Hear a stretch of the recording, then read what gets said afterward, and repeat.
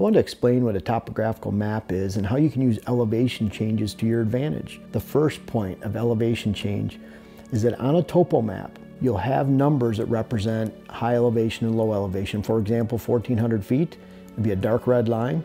And then you have small, thinner red lines that indicate a 20-foot change in elevation down to 1,300 feet, 1,200 feet, 1,100 feet. The importance of a topographical map is that it allows you to pinpoint deer movement, and very quickly you can notice elevation change and how it might relate to your hunt. I want to talk about some topographical features that you might find very important when you're studying a topo map.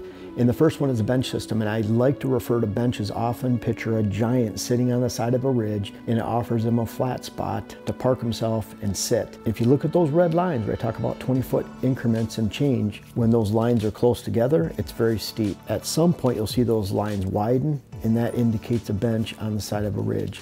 Now a ridge or a point, you can see that extending from up high in those higher elevations.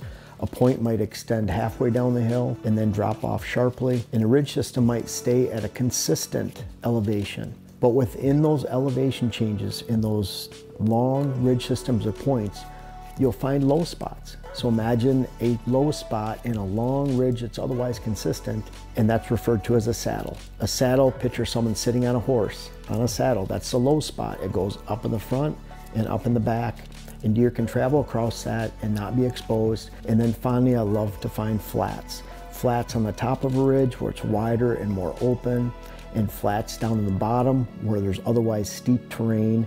And you'll find whether it's a flat, a bench, a saddle, or on the sides of ridges or points, that's where deer really like to move.